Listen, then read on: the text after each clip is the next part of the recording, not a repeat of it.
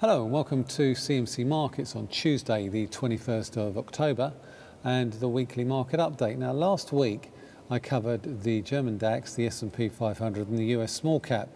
All three indexes had made key breakouts from key support lines. Since then we've seen quite a bit of volatility, most of it central bank induced. Comments by James Bullard, non-voting member of the US Federal Reserve's FOMC Policy Making Committee, appeared to suggest that the Federal Reserve might feel compelled to pause their tapering program due to concerns that the Fed might miss its inflation target. Now, whether or not you believe that is in any way credible, stock markets performed a massive U-turn in the space of about 24 hours. The FTSE 100 went from lows of 6,073 to be trading back above 6,300. The S&P went from 1825, it's back above 1900. And the DAX, and this is the DAX I'm going to be particularly paying attention to in this week's update, the DAX went from lows of 8,435 to be trading pretty much back up near its breakout level at 8,900. Now, since then, a voting member of the FOMC, Eric Rosengren, Boston Fed, has suggested that the Fed will not be delaying the taper. It will end at the end of this month. But nevertheless, stock markets have continued to remain resilient, I think on the basis that central banks essentially are likely to have their back.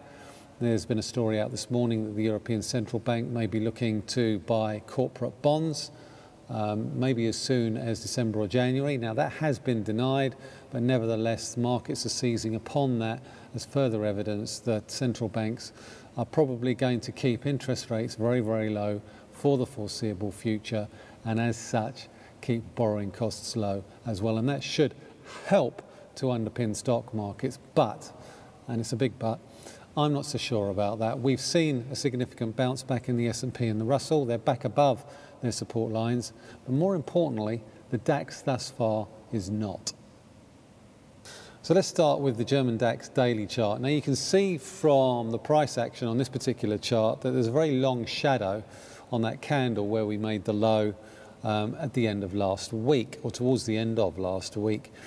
And you could argue that that's potentially a hammer. We've seen a significant bounce back on the daily charts, but as yet we haven't actually got back above those two support, or those two resistance lines rather, between 8,900 and 9,000.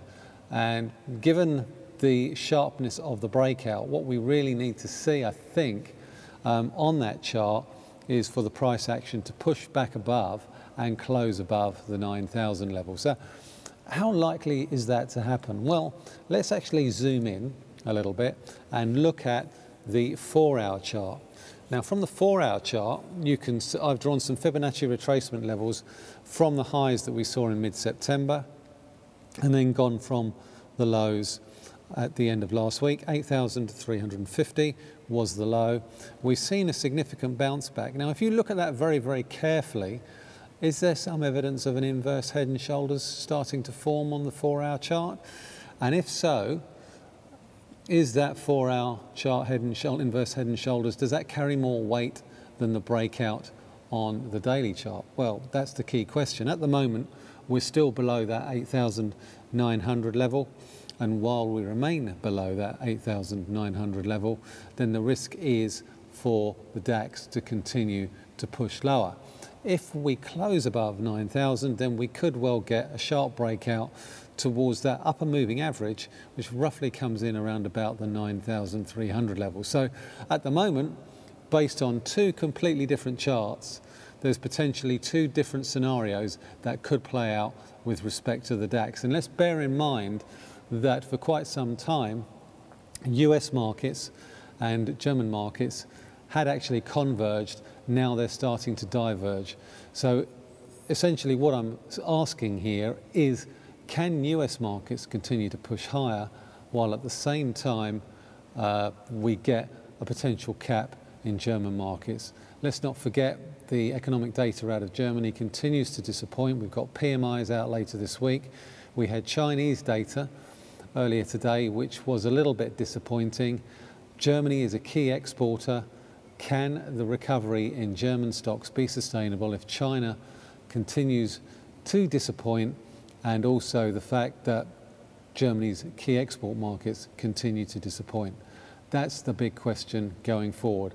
Furthermore, is it likely that the ECB will be able to do any more than it's already committed to do? For quite some time now, the US dollar has been pretty much a one-way bet. I think there had been an expectation that the dollar would continue to go higher. Now there seems to be some doubt over that, and I think it's not too much of a surprise given some of the concerns that have been expressed by various FOMC members about the strength of the dollar. So what does that mean for monetary policy from the Fed? More importantly, I think there's an expectation that maybe the ECB may not be able to do that much more. And there's also the fact that the pound actually looks as if it could actually be building up a little bit of a base as well. So have the dollar gains that we've seen thus far, are they likely to actually start to lose some ground? And I think there's a good chance we actually could see a bit of a bounce in euro dollar and cable. So let's look at a couple of charts with respect to my views that we might see a potential bounce. So we'll start with the euro dollar daily chart, and for the moment it doesn't look that conclusive. Now I've drawn some Fibonacci retracement levels from the high in May, just below 140, coming back from the lows that we saw at the end of September and the beginning of October. Now we haven't really bounced really that far, and the oscillator is starting to come a little bit overbought. That being said, we did post a fairly bullish daily candle at the beginning of October. So that would seem to suggest that maybe there is a significant amount of buying interest down there. But it's by no means conclusive. We're still well short of the 38.2% retracement level, which currently comes in just above the 130 level. So let's zoom in a little bit further, and let's go to a 4-hourly chart. Now that gives us a little bit more clarity. We can see that we're in a very nice upward channel from those same lows at the end of September, beginning of October. And that trend line support comes in just above 127. So while we're above 127, momentum still remains positive for euro dollar, but it's building up a nice little top round about 129. So what we need to see is a breakthrough 129 to push towards 130. So those are the key levels: 127.20 on the downside, 129 on the top side. So we'll finish up today's weekly market update with the pound against the dollar. Now, a lot of the economic data that we've seen thus far out of the UK has given some indications that maybe we've seen a bit of a plateau in the growth cycle. Certainly the GDP numbers that we've got coming out later this week would appear to suggest that that is in fact the case.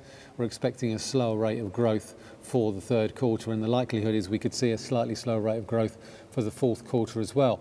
That being said, this daily chart on the pound against the dollar does appear to suggest that we're getting some divergence between the oscillator and the charts, and it is actually forming a descending wedge on the downside, which is potentially bullish if it breaks to the top side. So what we need to see on this daily chart here is a breakthrough 161.40.50.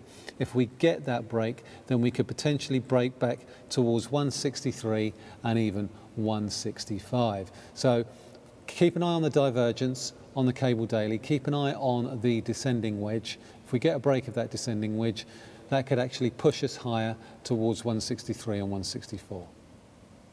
So that concludes this week's weekly market update. As is always the case, if you have any questions about anything that I've covered in this week's update, you feel welcome to tweet me at mhewson_CMC at the bottom.